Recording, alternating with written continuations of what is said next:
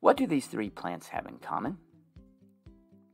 They all survive based on a symbiotic relationship. Welcome to MooMooMath and Science.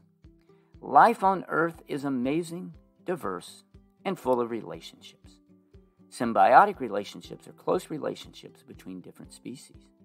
Three common examples include mutualism, in which both species benefit; commensalism, in which one species benefits and the other is neither hurt nor harmed; and parasitism, in which one organism benefits and the other is harmed. So let's take a look at some symbiotic relationships from the plant kingdom. Lichen is the example of a very interesting mutualistic relationship between fungi and algae. If you travel almost anywhere that has rocks or trees, you will find lichen.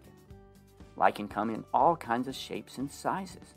What's interesting about lichen is that they involve a mutualistic relationship between fungi and algae.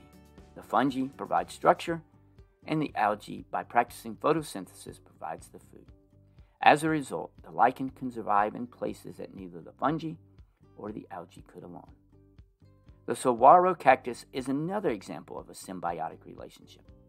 I recently visited my sister in Arizona and became fascinated with this cactus.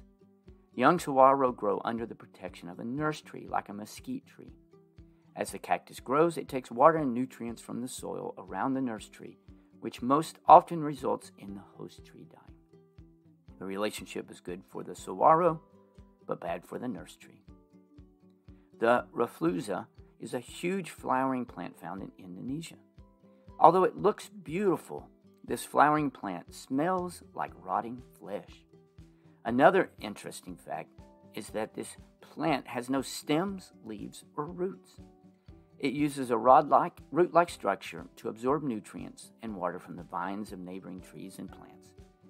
It's considered a parasite because it steals food and water from the plants all around it. So there we go, 3 examples from the plant kingdom. Thanks for watching, and remember, kindness multiplies kindness. Be kind to someone today.